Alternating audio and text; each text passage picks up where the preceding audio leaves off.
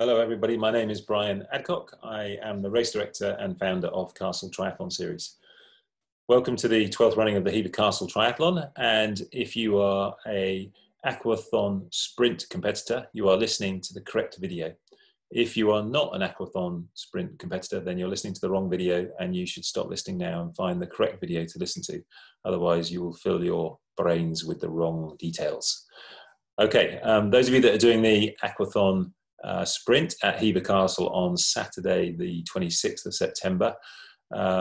Before I detail how your actual race is going to sort of look and feel, I just wanted to reassure you that lots of planning has gone into making sure that this is a super safe event as far as COVID-19 is concerned. We've been guided by 5 principles, the first of which is athlete education and communication. This video is part of that, as is the other video that you need to watch in conjunction with it about how to arrive and depart from the event, as will be all of the email communications and other bits on the website, which we'd ask you to read before turning up on site. Don't be that person that hasn't read anything and doesn't know what's supposed to be happening, because it will cause problems on the day, which could mean that ultimately we don't end up doing the correct social distancing protocols.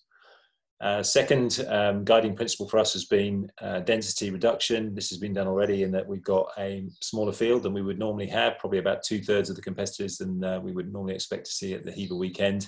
Also the fact that we are not having any mass starts, but sending people off on an individual time trial basis. So literally as you enter the water, you'll be on your own, and then 10 seconds later, the next person will go, and so on throughout the course of the day.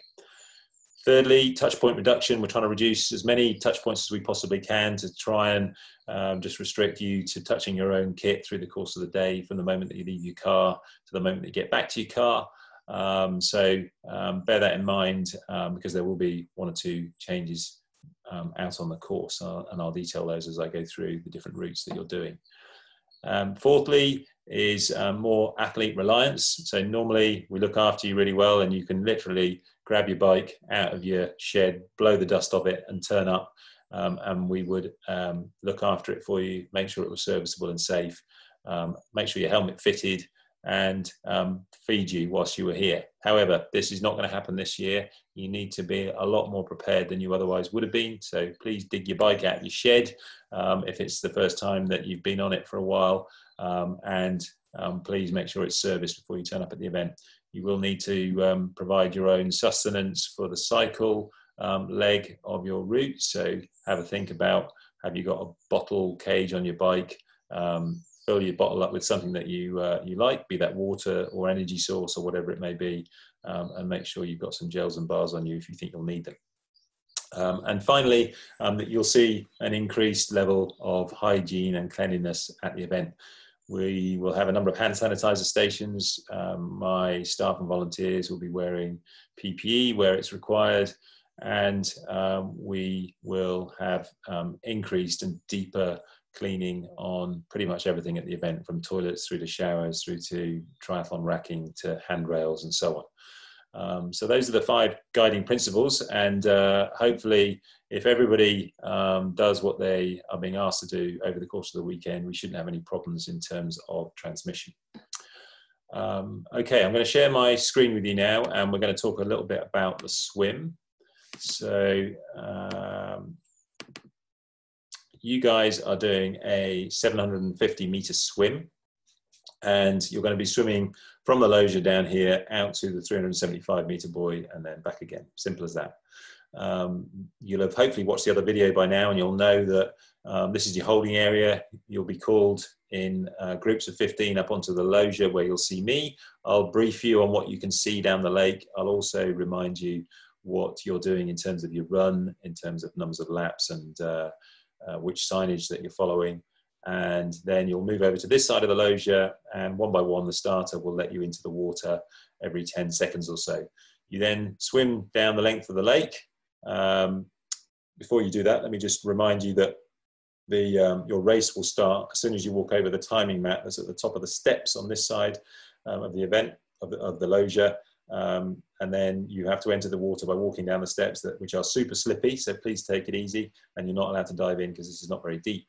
You'll then swim down the length of the lake, keeping all the buoys on your right shoulder. So you'll pass one at 100, keep that on your right shoulder, another one at 200, another one at 300. When you get to the 375, turn around that, keeping it on your right shoulder, and then look up and you will see an orange archway, which is directly behind the boat ramp, which you will use to exit the water. When you exit the water, normally we'd have somebody there pulling you out, but this year he won't be there. So instead we are putting a couple of handrails in either side of the boat ramp, which you can use to pull yourself up and out of the water. Once you're out of the water, turn immediately left and follow the blue carpet along this gravelly track, which will then take you via the grass back up into transition. And I'll talk to you about transition in a second. In terms of safety, we'll have the same number of canoes and powerboats that we would do on any other year. The only difference this time will be that the guys on board the powerboats will have PPE on, because they're the ones who may end up in close proximity to you if you have to get rescued from the water. Other than that, enjoy your swim. If you do come into any trouble, or you feel slightly panicked, then please roll over onto your back and put your arm up in the air, and one of the canoeists will come across and make sure that you are okay. Right, so going up into transition.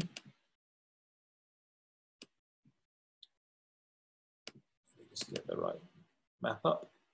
So you'll come up the hill and you enter transition through swim in here, and then you're going to run down this side of transition into this corner here, and then you will have a specific area within transition where you'll have left your running kit, and so there'll be a letter on the end of each of these lines of racking. Find your letter and then work your way along until you get to the point where you've left all your running kit.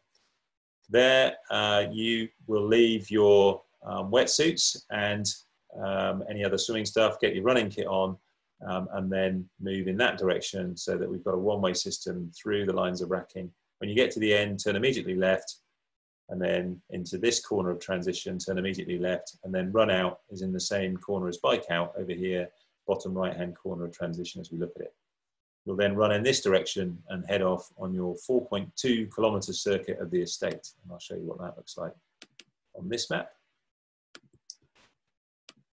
So you will leave transition in this corner here. You'll then run in this direction, and you're going to be following the green route on this map, but on the ground you will have green or yellow signs that say run route, and you'll follow them around the course in this direction. You'll get to this point here and turn left up a lane which is called Shite Lane. It'll take you to the top of Park Wood on a gravelly track, and then you'll turn left and be crossed over onto the grass. You'll handrail Park Wood until you get into the corner of the wood over here, and then that's at about 1 kilometre, and then you'll descend down to the lake at this point here, and then turn right. Go down the end of the lake past the weir gates and the splashes, and then you'll come to a water station in this corner. Water station is laid out with cups of water, cups of high five, cups of flat Coca-Cola, and also energy gels.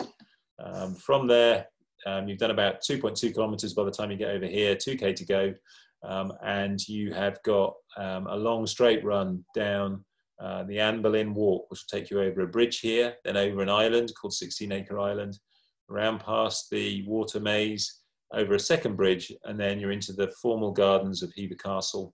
You'll run round the back of the Tudor village, hand-railing the river as you go. You'll turn left at that point there, past the Moat Restaurant.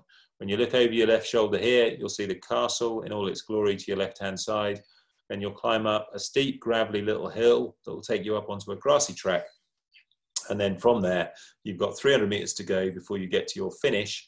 And the finish is just past the ticket huts. You'll see a right-hand turn here that says clearly finish on it with an arrow, and you'll turn right and come into the finish straight and the finish area, which is just off to the left of transition.